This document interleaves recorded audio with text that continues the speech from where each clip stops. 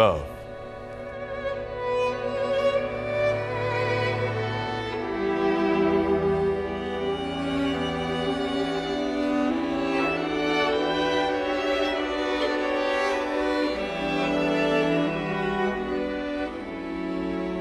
When love beckons you, follow him, though his ways are hard and steep.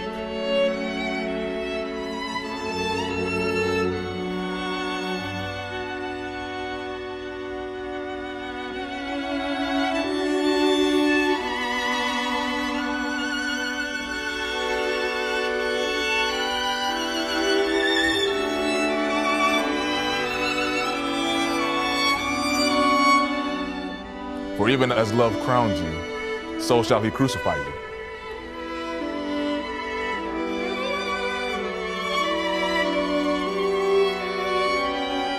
Even as he is for your growth, so he is for your pruning.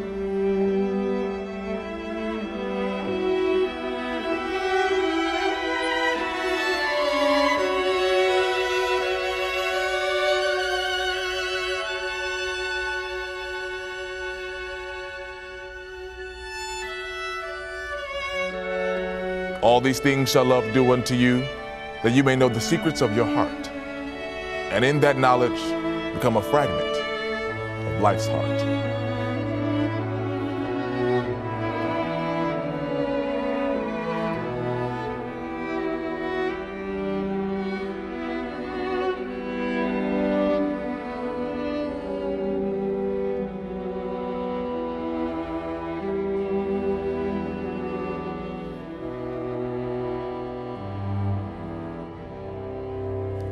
Love gives not but itself, and takes not but from itself.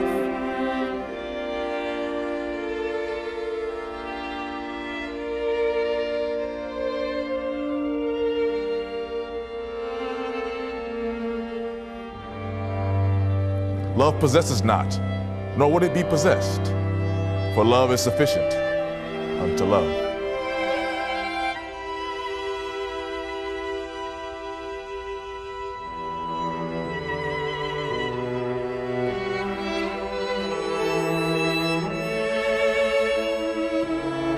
And think not you can direct the course of love. For love, if it finds you worthy, directs your course.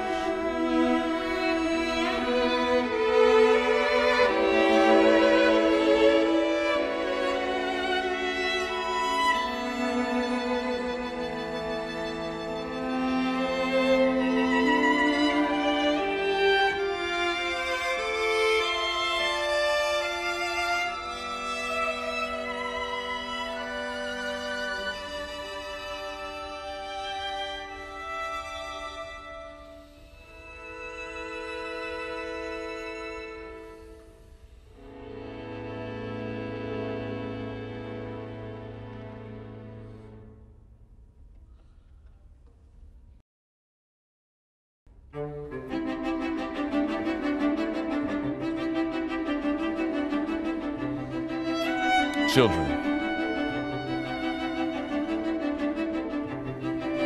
Your children are not your children. They are the sons and daughters of life's longing for itself.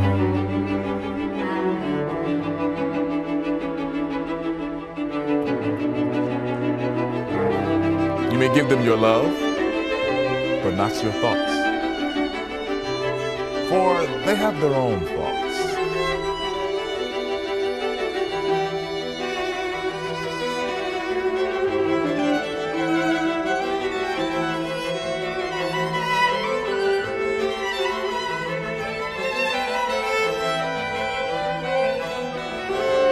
You may house their bodies, but not their souls. For their souls dwell in the house of tomorrow, which you cannot visit, even in your dreams.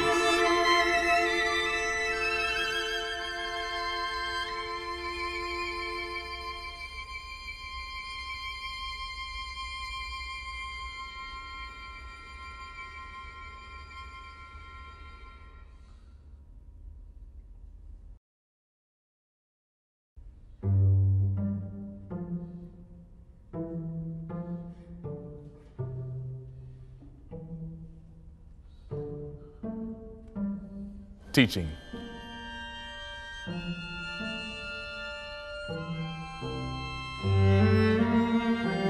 No man can reveal to you aught but that which already lies half asleep in the dawning of knowledge.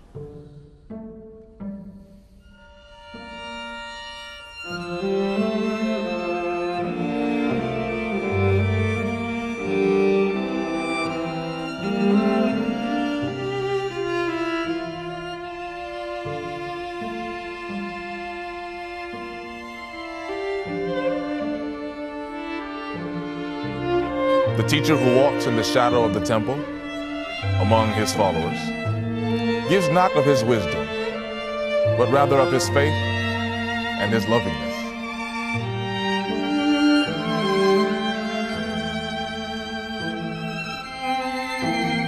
If he is indeed wise, he does not bid you enter the house of his wisdom, but rather leads you to the threshold of your own mind.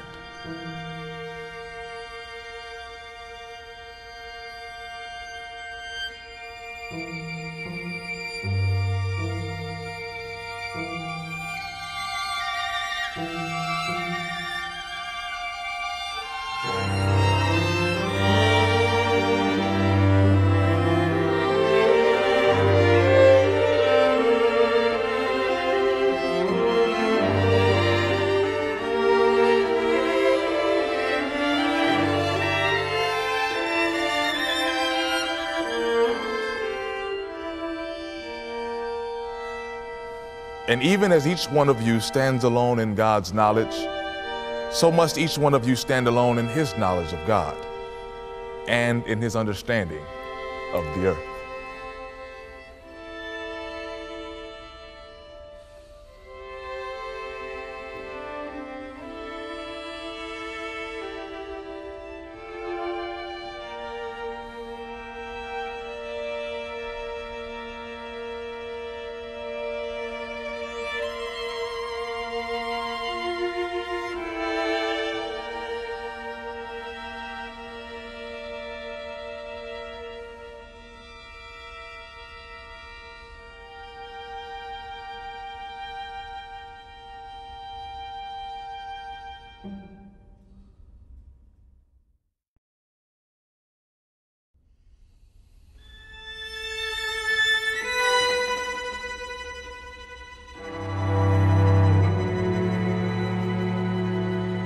Crime and punishment.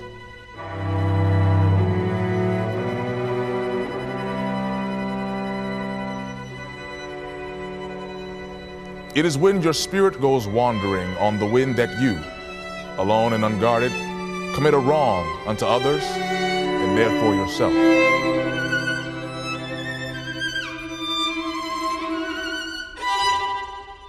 And for that wrong committed, you must knock and wait a while, unheeded at the gate of the blessed.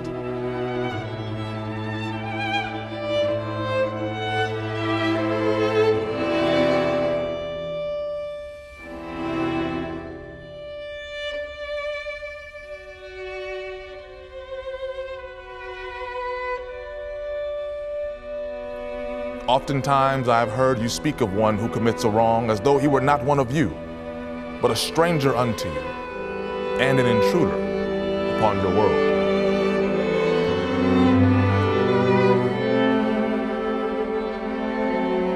But I say that even as the holy and the righteous cannot rise beyond the highest that is in each one of you, so the wicked and the weak cannot fall lower than the lowest which is in you also.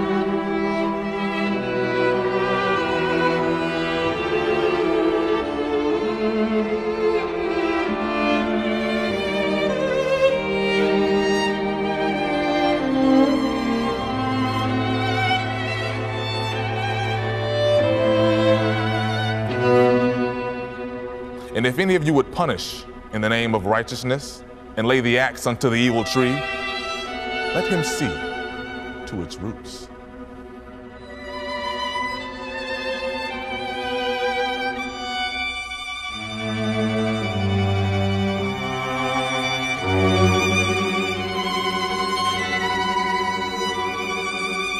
And verily he will find the roots of the good, the bad, the fruitful and the fruitless, all entwined together in the silent heart of the earth.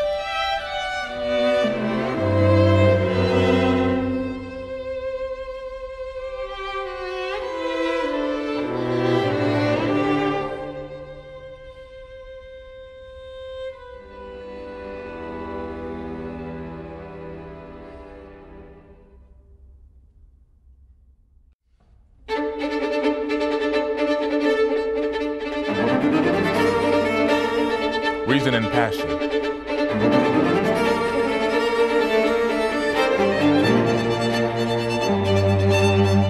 Your reason and passion are the rudder and the sails of your seafaring soul.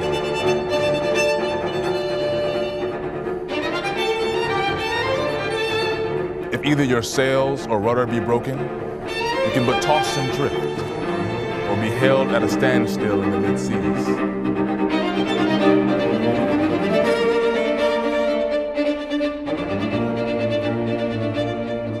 For reason, ruling alone is a force confining. And passion, unattended, is a flame that burns to its own destruction.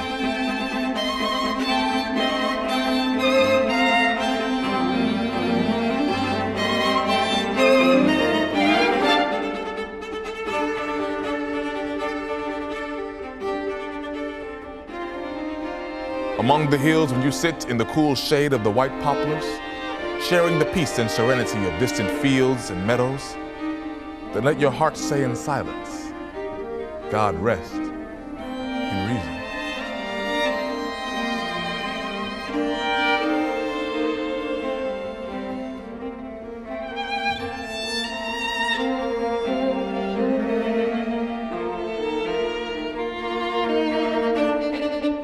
And when the storm comes and the mighty wind shakes the forest, and thunder and lightning shake the sky, then let your heart say in awe, God breathe and passion.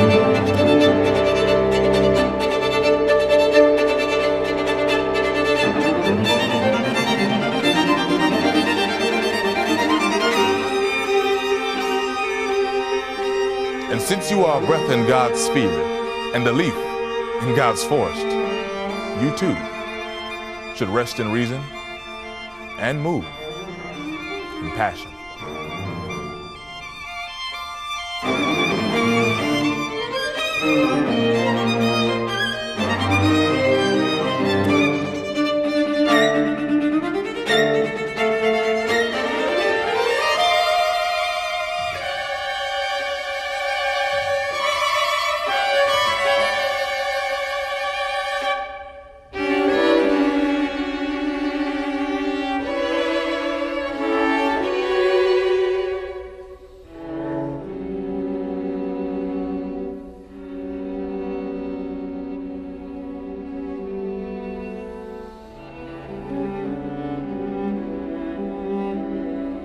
Pain.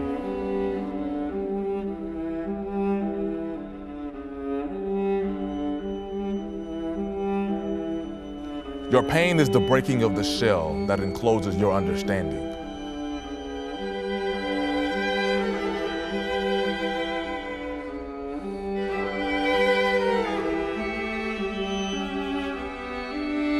Even as the stone of the fruit must break, that its heart may stand in the sun, so must you know pain.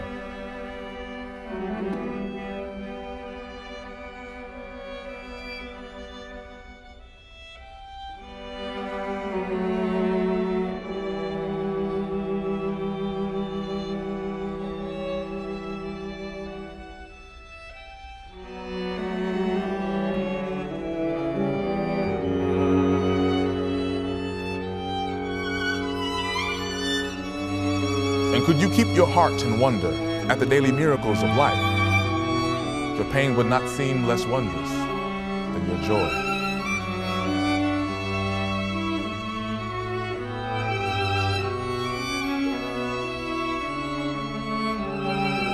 And you would accept the seasons of your heart, even as you have always accepted the seasons that pass over the fields.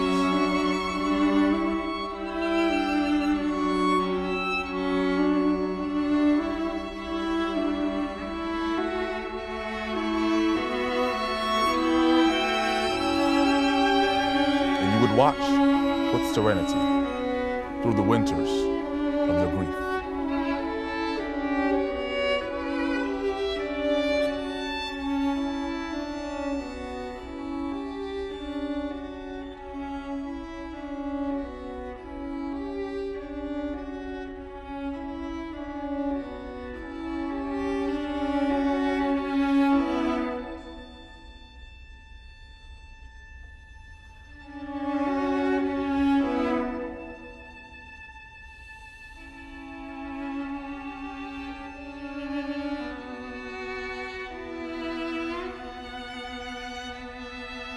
Beauty.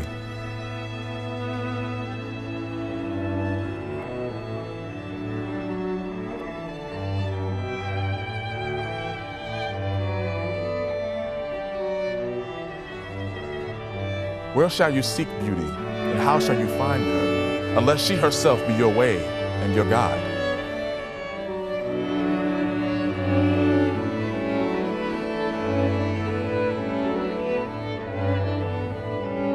And how shall you speak of her, except she be the weaver of your speech?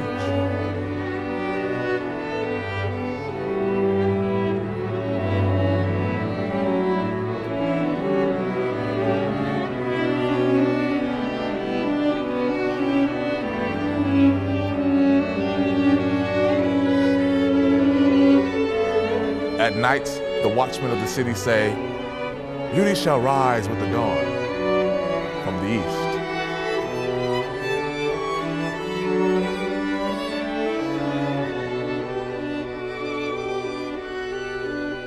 And at noontide, the toilers and the wayfarers say, we have seen her leaning over the earth from the windows of sunset.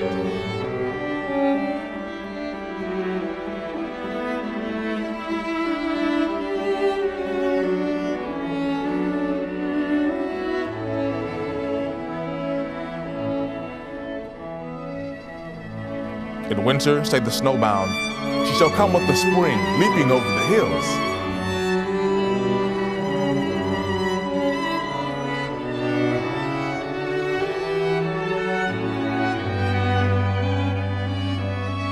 And in the summer heat, the reapers say, we have seen her dancing with the autumn leaves, and we saw a drift of snow in her hair.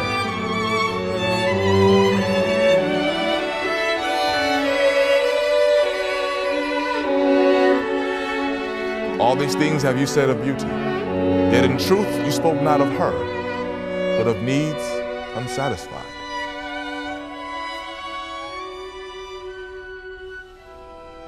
And beauty is not a need, but an ecstasy. It is not the image you would see or the song you would hear, but rather an image you see though you close your eyes, and a song you hear though you shut your ears.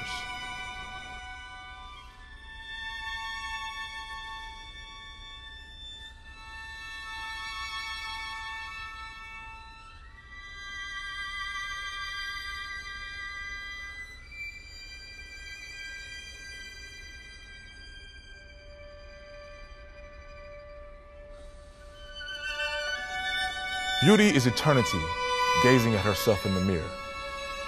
But you are eternity, and you are the mirror.